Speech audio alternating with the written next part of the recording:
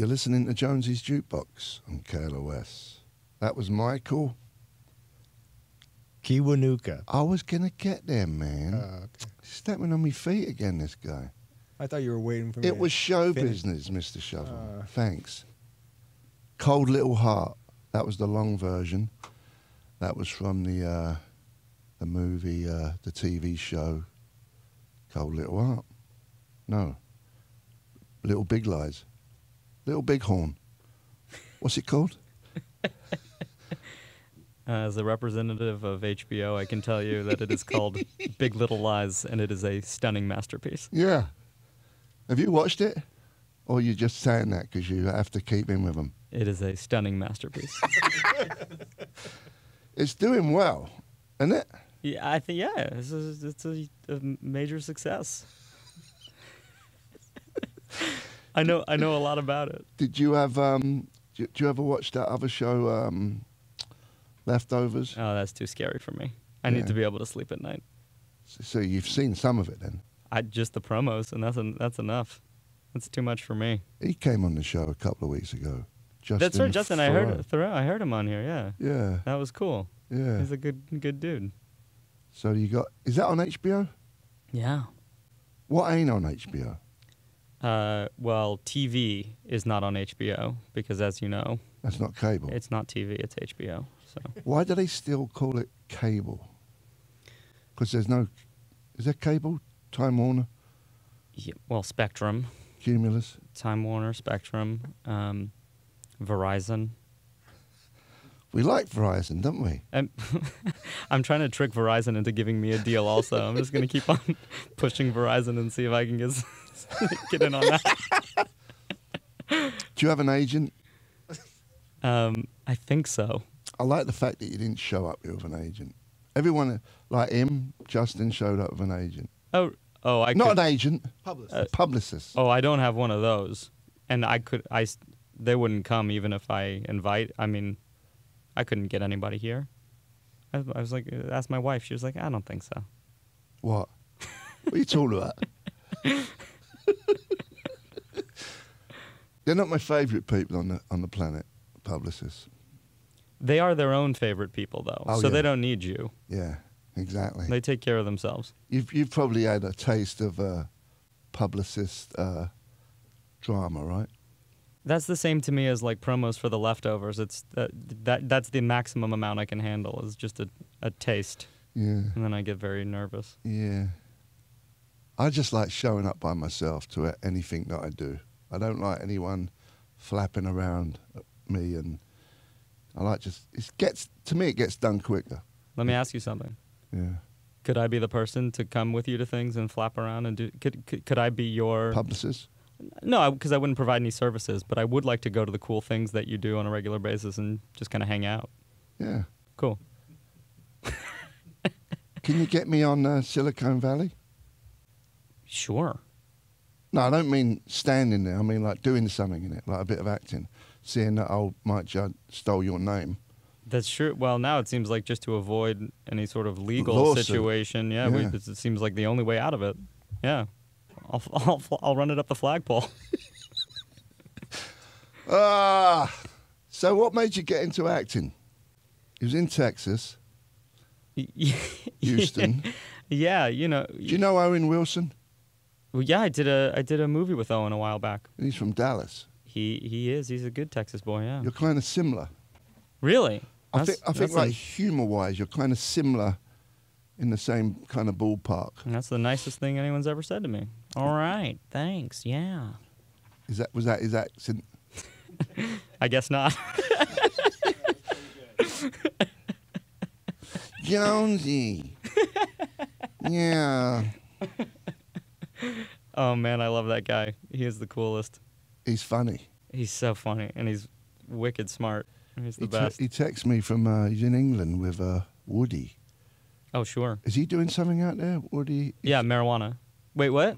Well, apart from that. Oh, is he doing... Oh, that... Yeah, I don't know. Unless he's talking about Ronnie Wood. No, he's talking about Woody Harrelson because they're good pals. Owen. Woody Allen. He was in England. Oh. I think he's doing a movie Is he there. doing Midnight in Paris too? With Woody? Woody loves sequels. He's known for that. Woody.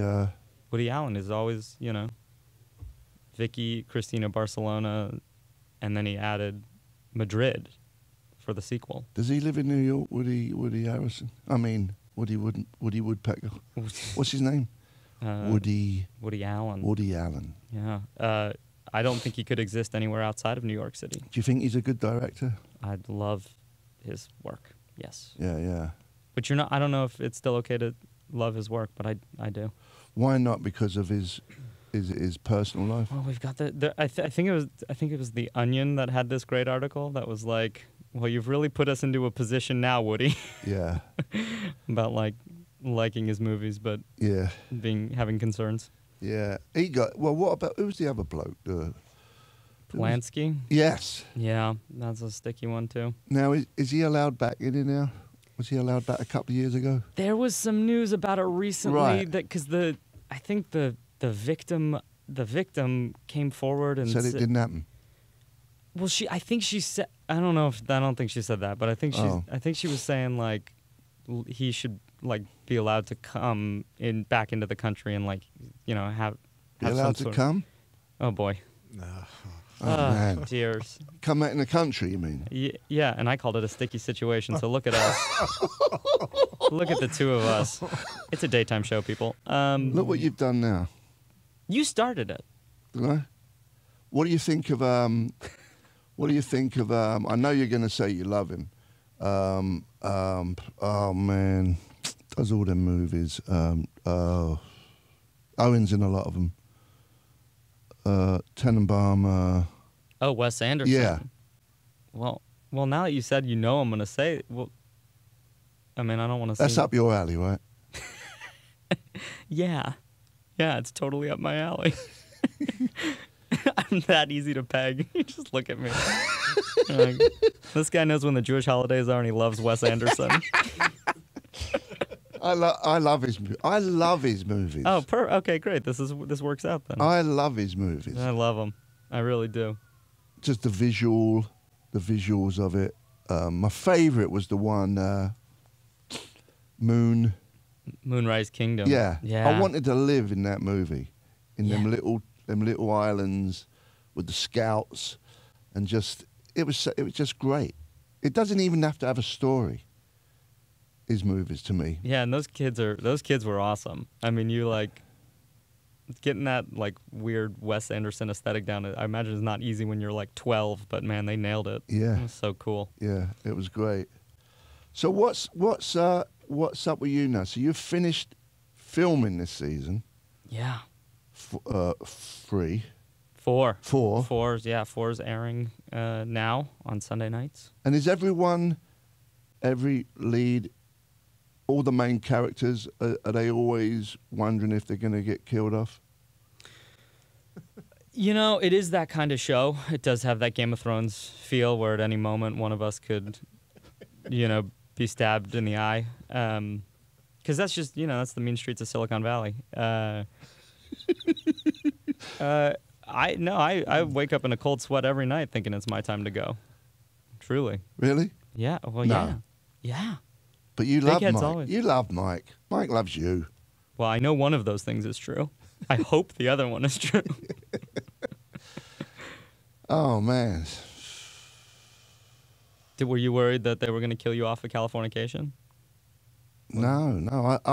It was the weirdest thing. I just got a phone call from Tom Capinos, the creator of it. Yeah. And he loves rock and roll.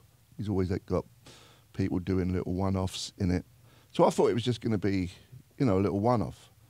And I started, did the first episode, and I think it was a test to see if I could do it or not. And I guess they liked it, and I ended up doing 2 seasons. That's awesome. But I think they were leaving a back door open in case I was just a blithering idiot It's a weird thing, the whole musician, actor, musician thing. I don't think like them big companies like who are the companies like CAA CAA and all yeah. them. I don't think they take you that seriously if you're a musician and you No. and you want to be an actor. Yeah, There's some really good actors who are musicians, though. Dwight Yoakam. Sure. Who else? Who would you think? Well, there's some Rick Springfield. there's some rappers that are really awesome actors. Yeah. Yeah, Method Man, awesome actor. Did he do method acting? Exactly. That's why they call him Method Man. So he's like Marlon Brando. Exactly like Marlon Brando, in every way. Oh, this is fun. Should we play some music? Sure. Who do you like? What bands do you like? Well, I was gonna tell you actually. Pearl Jam, you said you liked. That is a trap. Well, I recently did a play about the Ramones. Yeah? Yeah, and I got really into. I listened to a lot of you guys because we were doing research on Ramones. So I've been listening to a lot of Ramones over the last few months. What was you? Were you playing one of the Ramones? No, I'm too short. I played Phil Spector. Ah. It was about the play was about the The album. one album, yeah. That Spector produced. Yeah, It's turn of the century. that's right. Yeah, end of the Yeah. century. End of the century. Yeah, I like their version of "Baby I Love You" from that. that's a great. Yeah, it's a great tune. Johnny Ramone hated that album. He didn't like the way it turned That's out. right. Did not care very much for the softness of End of the Century. Yeah. Yeah. And the soft touch of what's his name? Oh, Phil. Yeah. Phil American I mean, hero he- Phil Spector. He used to lock them up in the studio. Yeah. Yeah. That's what. Yeah. The guns and crazy. Yeah. He's a Do you crazy. think he really killed that bird deliberately? I think it was an accident. Whew. Here's the thing. I think he did enough crazy stuff before that Yeah. that he probably needed to go away as a safety precaution. So he's in a prison now, right? Yeah, he's in pretty bad shape. Yeah. He says the echo's really good in there, though. You know, like prisons are very echoey. He feels at home in there. Yeah, the cell of sound. Yeah. Let's play the Kinks, Victoria. You're listening to Jonesy's Jukebox on KLOS with my guest, Josh Brener from Silicon Valley. Take it away, sunshine.